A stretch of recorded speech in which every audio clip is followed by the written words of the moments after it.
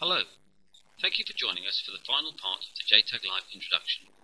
In this session, we will take a look at the Script module, a powerful system for developing boundary scan cluster tests and device programming applications. As with other JTAG Live modules, Script can be ordered from www.jtaglive.com/products. Script comprises a complete Python API and includes high-level boundary scan routines for controlling individual device pins or groups of pins defined as variables. You can use Script in two distinct ways, as we now hope to demonstrate. Firstly, we can use the routines directly within a main source code program. A simple example might be to create a program to toggle a specific pin, which in turn illuminates an LED and makes it flash. Here, we have chosen a pin from a Lattice CPLD D600, pin 74. This drives a dot or period marker on the LED display of our target. You can also see that we've created a simple for next loop and introduced some time delays to make it easier to watch the LED flashing.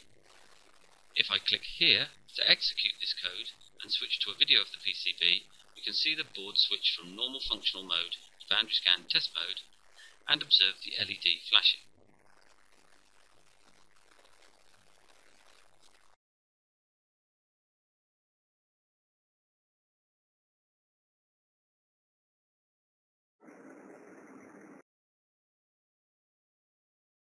The second way to use Script is by making portable code modules which can test a single device or group of devices. The code modules can be saved and reused from one project to the next, saving test development time in the process.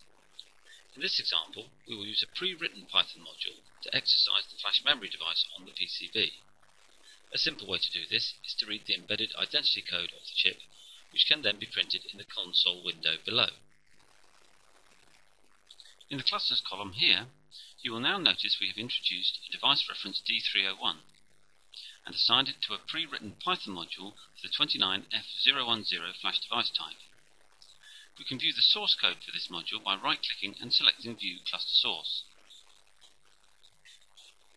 Within this code, you will see some of the Script boundary scan routines, such as declare group, which we've used here to declare the address bus, and input group, which is used to define a write cycle.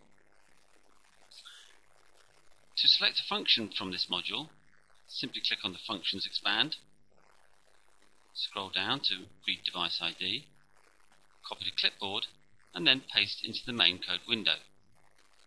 Scrolling down the code window, you'll see a print statement here with the Read Device ID function already embedded in it.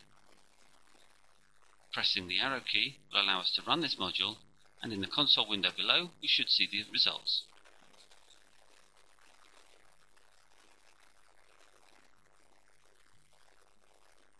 There you can now see the binary result of the ID code read back from the flash device.